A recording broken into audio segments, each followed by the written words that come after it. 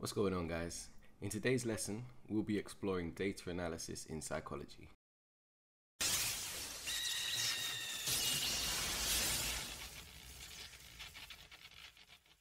Let's start at the beginning. Data. Psychologists gather primary and secondary data. But what's the difference between the two? Primary data is information collected during a researcher's direct observations of participants. For example, answers to questionnaires or test results, while secondary data is information collected from other studies.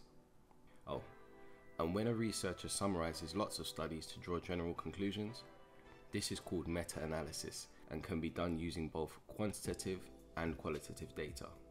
Remember, quantitative data is to do with quantity, so numbers, whereas qualitative data is to do with information and how we discern it. Qualitative data can be tricky to analyze, unlike quantitative data, which, once collected, can be objectively analyzed quite easily. Thematic analysis is a form of qualitative analysis which involves identifying key themes and categories within the data. This method can be quite subjective, as different researchers may read different things into the themes. This kind of analysis might give the basis for a hypothesis. There are, of course, criticisms of this method, such as how would you decide which categories to use, or how do you decide what to leave out of the summary, or even which quotes you will select? All of these are subjective decisions that are potentially susceptible to the researcher's bias. Content analysis is a way of quantifying qualitative data, or turning that data into numbers.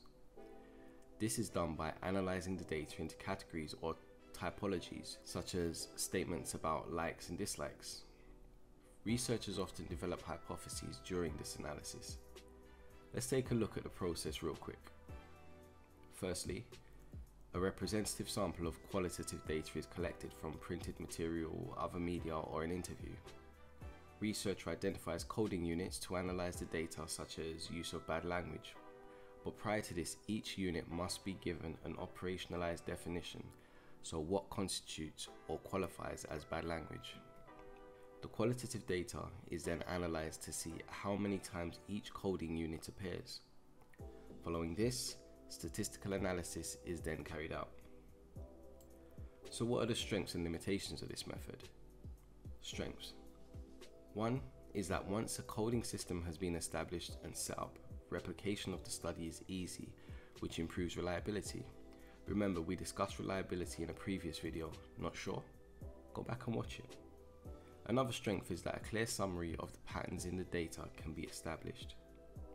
Limitations, as I mentioned briefly earlier, would be the subjectivity of the defining of codes. As researchers, we have bias despite every effort to reduce them.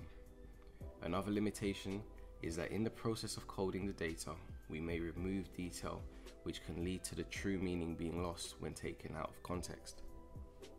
Like with anything, there are advantages and disadvantages when it comes to quantifying data. Advantages are that it becomes much easier to identify patterns in the data, thus making it easier to summarize and present it. This then allows for statistical analysis to be carried out.